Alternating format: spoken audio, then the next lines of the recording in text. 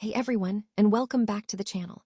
Imagine an animal that builds its home out of the hollowed-out body of another creature, then rides it through the vast, dark ocean.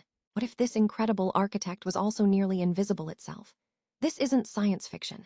It's the reality of Phronima asterisk, a deep-sea marvel that has even been suggested as an inspiration for the xenomorphs in the movie Alien asterisk. Meet asterisk Phronima asterisk, a genus of small, transparent hyperiid amphipods found in the pelagic zone of the deep ocean worldwide, excluding polar regions. These shrimp-like crustaceans, typically a few centimeters long, possess an almost entirely translucent body, making them incredibly hard to spot in the water column. But their most astounding trait is how females create a mobile nursery. A female Phronima will attack a gelatinous salp, which is a barrel-shaped tunicate, eat its internal tissues, and then meticulously hollow out its transparent, barrel-shaped body.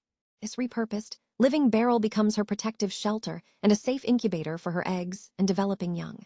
She propels this unique home through the water, providing fresh food and water to her offspring. So why the transparency and the bizarre mobile home? In the deep ocean, where light is scarce, being transparent offers the ultimate camouflage.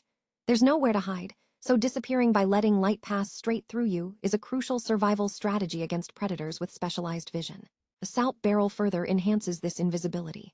A salp itself is transparent, and by living inside it, Phronima adds another layer of optical trickery. This dual-layer transparency makes Phronima asterisk and its precious cargo incredibly difficult to detect in the mid-ocean, providing both shelter and a nursery in one of Earth's most extreme environments.